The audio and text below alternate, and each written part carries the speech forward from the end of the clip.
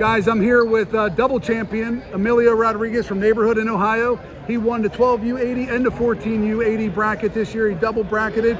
Congratulations, first of all, Emilio. Second of all, tell us a little bit about your day and some of your competition. I had really great competition for all my matches, and a lot of them were really close. Like some of them came between like 4 and 6 points. Some of them I got a couple points in there. Yeah. Competition. Now, I know your club is going to Tulsa and Defense Soap and some other. Are you going to those tournaments as well with your guys? Yes. All right. So you're a multiple-time Ohio State place finisher and runner-up. What grade are you in? 7. So how's it looking this year? Is it grade-based or is it age-based for state championships? More grade-based. Yeah. All right. Well, if you keep doing some of the things you're doing now, hopefully we're going to see you bring home a gold medal at the state tournament. Yeah. But at the end of the day, it's still just great experience and all those things. When you're not wrestling or in wrestling season, what other sports do you play? Baseball and football. What's your favorite sport? It's just whatever sport I'm in, that's my favorite. That's kind of how I was. Whatever season I was in was my favorite sport. It wasn't as much year-round sports back then. Yeah.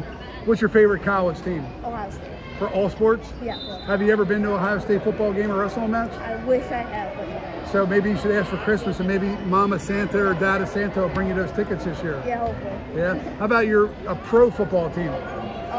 Browns. Browns?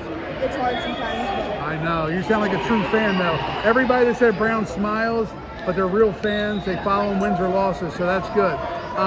Looking ahead, high school, college, what are some of your goals in wrestling? I hope to be a junior high state placer, probably looking to be top 4 maybe. That's like my goal. And then high school, I want to be a state placer. Do you have any idea what high school you're going to go to yet? Jackson. Jackson, okay. College, have you thought that far ahead yet, or you just? Well, that's good because you can just have fun being a kid. When you're not worried about making 80 pounds, what's your favorite thing to eat? Steak. Steak? How do you like it cooked? Medium rare or medium. That's impressive for a young person. I was well done until I became an adult. And it was like eating a tire, like leather. It was bad. And I used to put ketchup on it. That's bad. I just eat it. Yeah, that means you're cooking it right. Well, that's good. When you're not playing sports, what do you like to do? Hang out with friends and family. What do you typically do? Video games or riding bikes or what?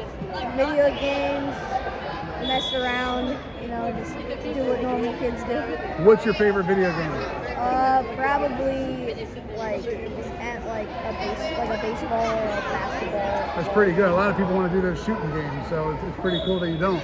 Yeah? How good are you at video games? Like, could you be a pro? No. Do you play live? A little bit, yeah. So you're playing with people in other countries that are like 40 years old? Yeah, a little bit. Hey, listen, congratulations on winning both brackets here at the first ever Junior Ironman for Tyrant. We wish you the best of luck this season, and we look forward to seeing you at future Tyrant tournaments. Thank you. Congratulations. Thanks.